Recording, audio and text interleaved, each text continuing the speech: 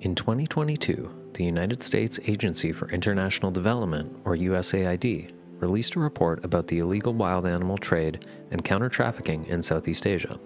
The review primarily focuses on Cambodia, Laos, Thailand, and Vietnam and explores how these countries work together against wild animal crimes, how COVID-19 impacted counter-trafficking, and how the situation has evolved over the last 5 years. According to the report, there seems to be widespread support against the illegal trade. However, the overall political and economic situation in Southeast Asia has worsened. In the wake of COVID-19, there was an opportunity to promote a One Health framework linking animal welfare with human and environmental health.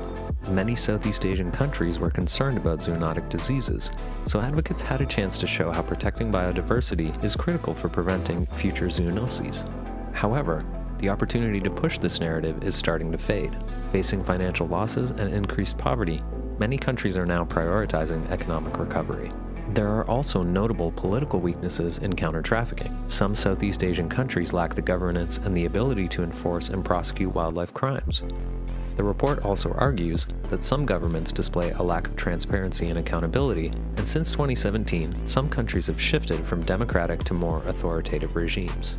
One positive highlight has been China and Vietnam's national bans on wild animal trafficking and wild meat consumption. Still, China shows the biggest demand for wild animal products in the region.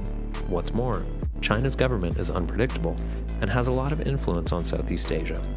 While border shutdowns happened during COVID-19, trade shifted online. Online markets have grown because of the pandemic, making it more difficult to track and enforce anti-trafficking laws. The Philippines, Thailand, and parts of Malaysia have cybercrime investigative units, but they need strengthening. China uses machine learning to address digital crimes, and similar strategies may benefit enforcement in other countries. The report concludes that future anti-trafficking efforts must emphasize collaboration, with Thailand as the regional role model due to its exceptional efforts.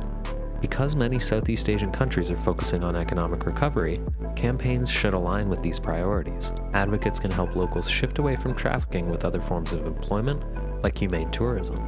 Social media campaigns and public service announcements can also reduce the demand for wild animal products.